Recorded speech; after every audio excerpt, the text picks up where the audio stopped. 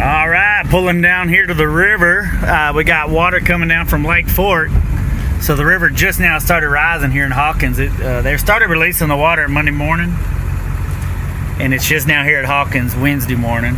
But anyway, the boat ramp has been repaired. Just shout out to the SRA. It wasn't even really that bad, so just happy to see them fix it for us. Something that didn't really have to be done, so appreciate that. But we're going to get the boat unloaded here and head on up with some line set. Alright, the river's still a little low. It's like 5'2" now, which is still pretty sketchy, but with the rise coming, hopefully as I go upstream I'm going to be getting in more water. There's a few logs that I normally have to jump. I think they're going to be skid right over.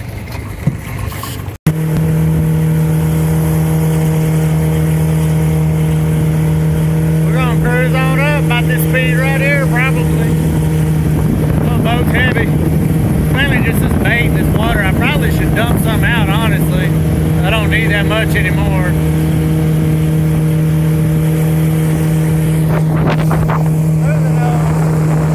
Beautiful out. 70 degrees. December 15th, 16, something like that.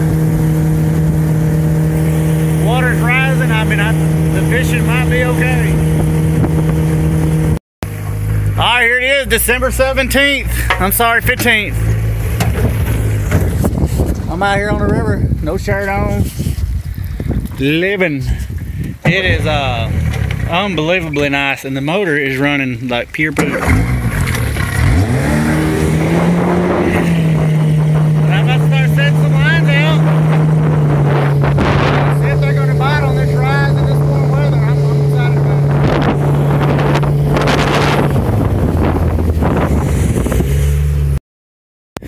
So up here now, Zach came on up. We just rode on up here. The Lake Fork Creek's right there. We're in the Sabine, above where Lake Fork Creek comes in, and the water is dead because there's minimum amount of water coming down the river and a lot of water coming out of Lake Fork Creek. So we'll leave down there and check that out, but no current here.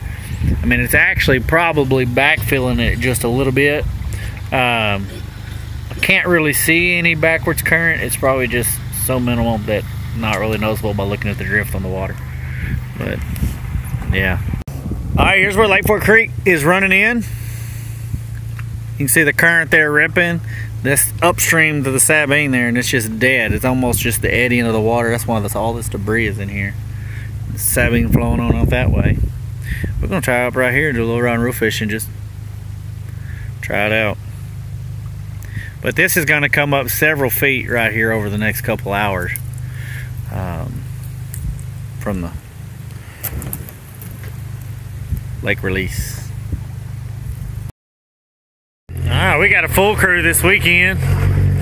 Got Lily and Paisley, and got Aaron up there in the front running lines. We're gonna ease up in this little cut here. We've got a few little sets. They ain't done real good in this fresher, clearer water coming out of this little small lake up here. But did catch a big grinnell on it earlier the other morning, but this line was pulled up into the brush earlier, but it had gotten off. I feel like we got a fish on right here. Thinking we might have a fish on. Oh yeah.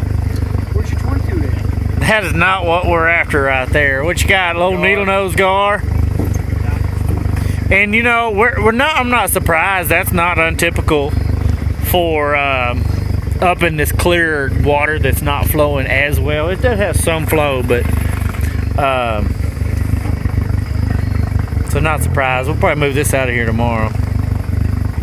We have a line right here, and what y'all see? Right in there. A snake? Oh yeah, I saw him. You saw him? I seen him. Oh yeah, I seen him. Y'all see him now? Daggum, December 17th. What is he? Oh, he's up there on top now. Oh, I'm in the wrong gear. Hold on. It's just an old water snake. Ooh, nasty. Don't touch him. There's a crawdad too. Look at it.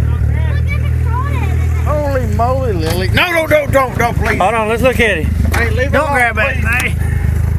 Aaron, you're going to get bit. Be smart. You're going to get bit in the face. Be smart, dude. Oh, dude. Hey! Alright, well, we having too good of a time. Let's get this fish off. Oh gosh. Be smart. Hold on, let's get back up here. Well, that was a pretty eventful little minute.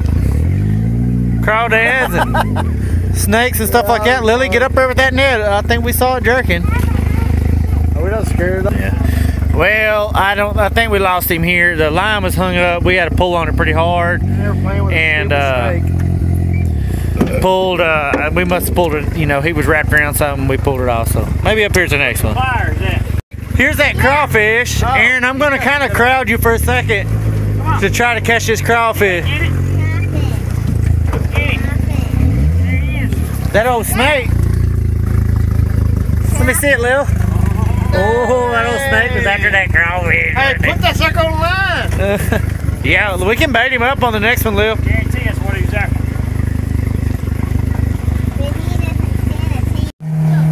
What we're dealing with this evening is it's foggy out here. The water temperature's a lot cooler than the outside temperature, and can't really see a whole lot. I can actually see better through my phone than I can in real life, which is usually the other way around. But the river's up. We're pretty comfortable with this section of river. I would never go this fast, but we're only going 20.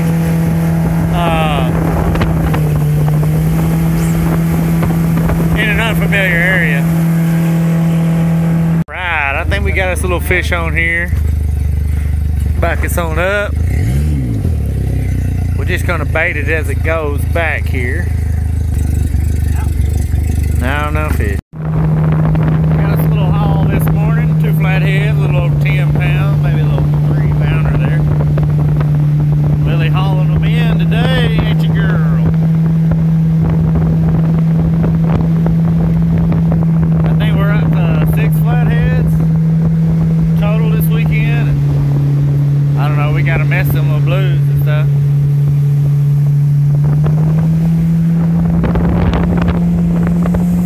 We're finishing up the trip here to Rant. How many fish do you think we ended up with, girls? I think it was 6 or 7 flatheads, I can't remember. And probably a good 15, 20 blues and channels. But here's what we're going to take home with us. We're going to keep that 13-pounder there. It looked little in this side angle view, but a couple of blues and channels we're going to keep. But get home, get them clean. We're going to call it a day or a weekend or a weekday. I don't know what it is. But good trip. Lovely weather for December. I'll take it anytime I can. So that was it. We're going to get the boat tied down. We're going to get out of here.